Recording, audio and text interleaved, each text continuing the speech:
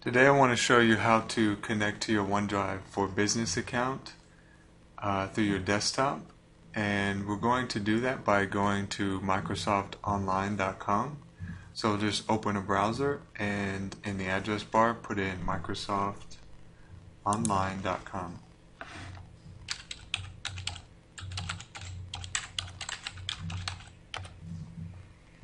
And here we are in the sign in area, and just put in your email.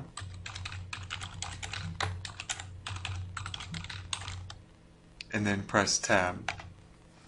When you press tab, it's going to redirect you, and here it's asking now for our HCC credentials. So just put in your email and your corresponding password, then press OK or enter.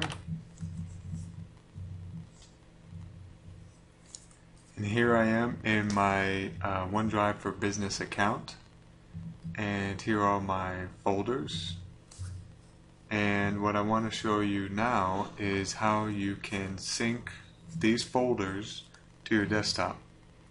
So if you go to this little gear in the top right, that's the settings. Go to Office 365 settings, and then go to software, and then go to OneDrive. And here is the OneDrive for Business Sync app, which syncs the folders to your desktop. And what that looks like, I'll show it to you here.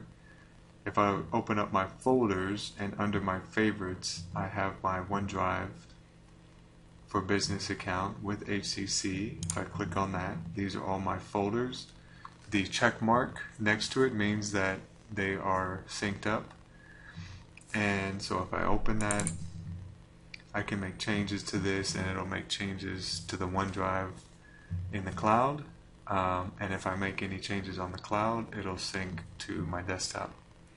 So that's how you access your OneDrive for Business account with HCC, and also how to sync your OneDrive account to your desktop.